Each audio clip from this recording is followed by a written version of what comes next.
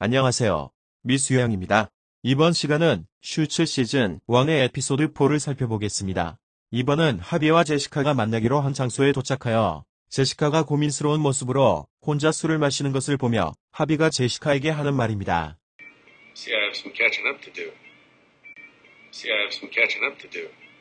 I see I have some catching up to do. I see I have some catching up to do. 무슨 일이 있나 보군요.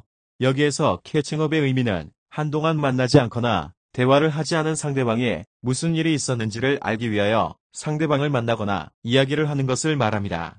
예를 볼까요? The action of meeting or talking with someone whom one has not seen or spoken to for some time, in order to find out what he or she has been doing. It was so lovely catching up with you. It's been years since we were last together.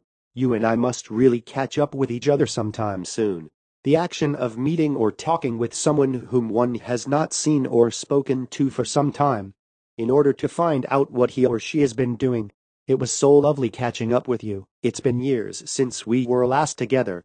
You and I must really catch up with each other sometime soon.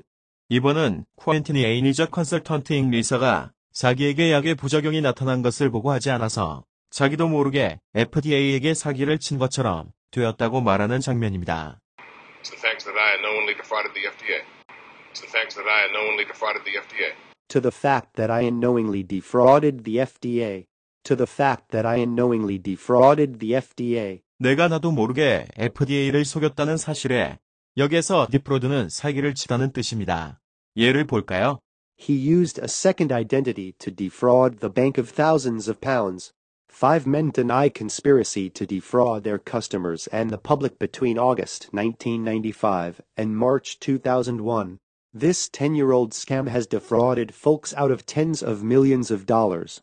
He used a second identity to defraud the bank of thousands of pounds. 5 men deny conspiracy to defraud their customers and the public between August 1995 and March 2001. This 10-year-old scam has defrauded folks out of tens of millions of dollars. 이어서 제시카가 말하기를 리사가 퀸틴을 배신하였다고 이야기하는 장면입니다. She was throwing you under the bus. She was throwing you under the bus. She was throwing you under the bus. She was throwing you under the bus. 그녀가 먼저 당신을 버린 거야. 여기에서 throw someone under the bus는 자기 자신의 목적이나 이익을 위하여 다른 사람의 신뢰를 깨고 속여서 상대방을 희생시키는 것을 말합니다. 예를 볼까요? 이러한 표현은 일반적으로 자주 쓰는 용어이고 이미 에피소드 1에서 하비와 마이클의 대화에서 배웠던 문장이니 화면 위의 연결을 클릭하여 보면 도움이 될 거예요. 예를 볼까요? I wouldn't throw you under the bus.